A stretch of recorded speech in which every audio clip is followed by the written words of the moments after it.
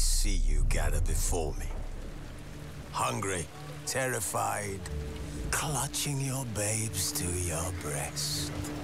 Emperor Emhyr has marched his legions into our lands, laid siege to every fortress from here to the Blue Mountains. Rabid and ravenous, he bites and bites away.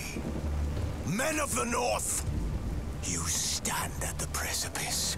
Your kings have failed you, so now you turn to the gods. And yet you do not plead. You do not kneel to dust your heads with ash. Instead you wail, why have the gods forsaken us? We must look into the trials we failed long ago.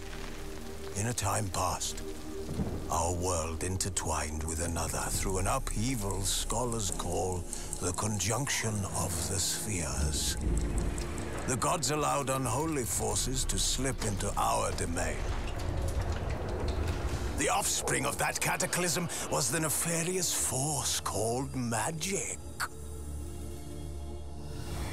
Yet we did not banish it, instead studying the vile arcane for our own power and wealth.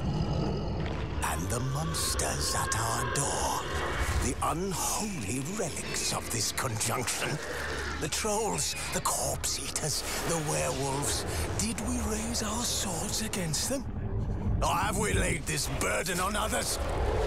On so-called witches. Stray children taught the ways of foul sorcery, their bodies mutated through blasphemous ritual.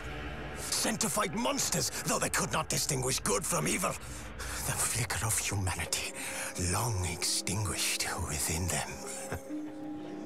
Yes, their numbers have dwindled through the years, but a few still roam our lands, offering their bloody work for coin. To this day, they shame us with their very existence. The North bleeds, flogged by war. The battles are the gods' whip, chastisement for our sins. And let us not forget the terrors, the scourges from beyond our world. The wild hunt rides the sky with every full moon. The Dark Raiders abduct our children into lands unknown. Some say they herald a second conjunction. Can we chart a course back into the light? Will we find the strength to banish the mages from our kingdoms? Unite around the warmth of the eternal fire. Nigh is the time of the sword and axe. None will fight this war in our stead.